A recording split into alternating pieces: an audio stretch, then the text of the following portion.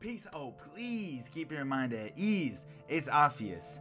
Viral storytelling makes your video go viral. So my personal brand is called Obvious, and I've gone viral over and over and over again countless times, and I've done it for my clients as well. Went viral for them. And so this is one of the things that I found is so critical to making videos go viral, right? So I have this chart, and here is a step-by-step template for what you can do to actually make your videos go viral. And now the thing is, you want to have a high watch time. Watch time is one of the best things that you can optimize your content for. If you want to gain views on YouTube Shorts, TikTok, Instagram Reels, whatever, the thing that you want to optimize your content for is watch time, right? And completion rates as well. That's the main things that I'm going to go over in this video right here. So making your video so good that people just want to watch it until the end, so that people actually just consume so much of your content over and over and over again till the end, which is ultimately going to push your video out to more audiences. The algorithms are going to absolutely love you, and they're going to reward you if you're giving the platforms that high watch time. You're keeping people on the platforms over and over again. So let me just explain this one critical thing to you. So storytelling, potent storytelling makes you go viral. So let me just explain this very basic concept that we learn in school actually, and how you can actually apply it to your own content. And it's a very wise thing to actually apply it to your own content if you want to go viral. This is a thing. It's not like you can go viral in so many different ways, right? Like you can have a video of like a rock and just turn it over and it's beautiful, whatever. That's just a quick example, and there's not really a story in that, but somewhat there is. Okay, so like just for an example, if you have like I've actually had a video like this go viral where it's like there was a rock and it looks very basic. It looks like something like this, right? Like a rock. And then I was actually speaking, but like if you just turn it over and then it's beautiful on the other side, it will actually follow this structure right here, because holding the rock would be this, and then if you say something like wait for it at the top, then there is this buildup happening, right? And then climax, you turn it over, right? And then falling action, resolution, the video is complete. But if you're telling stories in your videos, not exactly you might not think that what you're saying is a story. Like whatever information that you're putting out there onto the internet, onto social media, if you're talking about any kind of topic, this is a great framework to follow when you're delivering your content, because this is just a very, very basic way that, no, it's not even just a basic way, it's just a fundamental way that makes content, makes things interesting. A story interesting. A story without a climax is not a story, really. A story without a conflict, it's not a really great story, right? It's gonna be weak, so you gotta follow these things. So there's that. I'm actually going to give you a little silly example of the first step. So is exposition, and then we have conflict, right?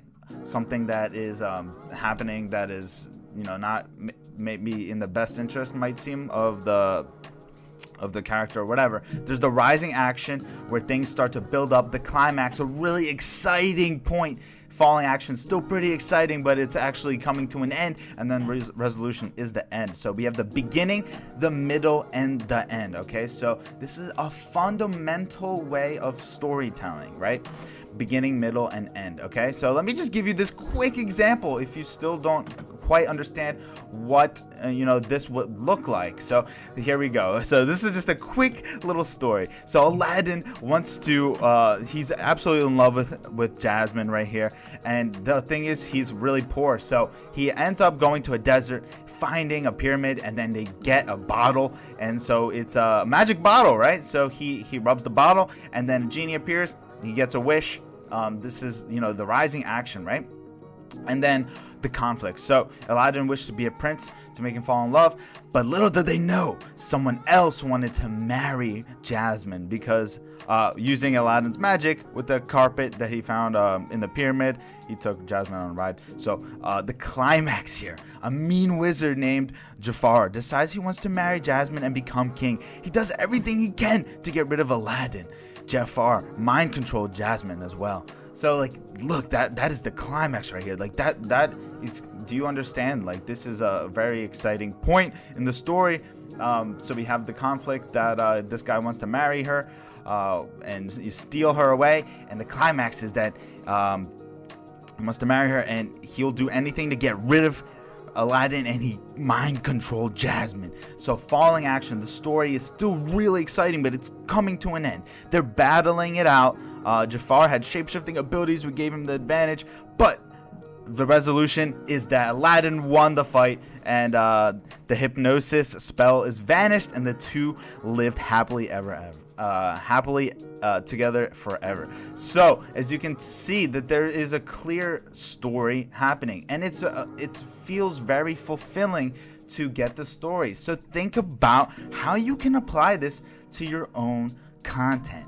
What is the conflict in your story? What in the information that you're trying to present, the value that you're trying to give to the audience? What is the conflict? What is going to be the rising action? So the rising action we here had that they went to the desert and they found a pyramid, they found a magic bottle, flying carpet, and he got 3 wishes. So what is that really juicy part of your content, that really interesting part of that of your story? And then following action, as we had in this example, this guy wanted to following action is they're battling it out, and Jafar had shapeshifting abilities. We gave him advantage over Aladdin. So like, what is still really exciting, but it's concluding the story for you. And then there's the resolution, right? Give them give some piece of content, give some value that just really makes it a happy ending. You know what I mean? Like, so if you have in the beginning, like, this is a technique that I like to use, is like watch till the end, right? When I say watch till the end, I make sure that I'm giving them really, really good information. I'm building up the story, building up excitement, so that they feel, you know, that they're really getting this great information. And then the resolution is me fulfilling on that promise, or not promise, on asking them to wait till the end. It's me fulfilling. So then the resolution is giving them that part that they waited so long for. And if you give them that, then they will be so happy. They will likely double tap, they'll follow you, and they'll make sure maybe even to save your content and watch more of your content and come back to your content, because you want people to come back to your content. So if you're giving them this resolution, people are gonna keep coming back to you, they're gonna keep following you, and your following and your engagement is gonna just keep rising and rising and rising, because you keep giving them that resolution, that happy ending that that they want to get, right? People are always they want to get that satisfaction. People are always looking for that one thing, that secret. And if you just keep giving them those little secrets, those golden nuggets of information, they're gonna keep coming back. Your following is gonna keep increasing. They're gonna keep sharing the videos to their friends, and this is ultimately what you want to do. This is ultimately what you want to do. If you're going to make your videos highly engaging and attention grabbing, then you're gonna follow this structure right here, this fundamental story structure, because potent storytelling makes you go viral, right? So if you're following the structure, you're going to get that. You're going to be aiming for that high watch time, right? This is the explanation of this step right here, the KPI, key performance indicator, which is aiming for making your video have a high watch time, having high completion rates. To get those high watch times, high completion rates that we always, my agency, that we always aim for in our clients' content to make them go viral over and over and over and over again. This is what we're doing. We're telling their stories in a way that just makes them go through this, experience. So that's what we're able to do, and that's what you need to be able to do. If you want your YouTube Shorts to go viral, you want your TikToks to go viral, your Instagram Reels, Facebook Reels to go viral, if you can master this storytelling craft, then you will be able to not only apply this to the social medias that we have now, but whatever social media is gonna come next, because this skill right here is so important. It will last until the test of time. It will last forever, because when you look back at all the old stories that we have, like that are so old, hundreds of years old, 500 years old, 1,000 years old, the Bible, whatever, just all these different stories, they all have this in the stories. They last hundreds, thousands of years, whatever. So if you can master this, then you will be granting yourself such a valuable skill that will help you through the rest of your life. You understand how powerful this is? Please understand this. Peace. Oh, please keep in mind that it's obvious from 𝐋𝐢𝐠𝐴 Media. If you want to learn more about how to grow your social media and your personal brand, make sure you hit that subscribe button.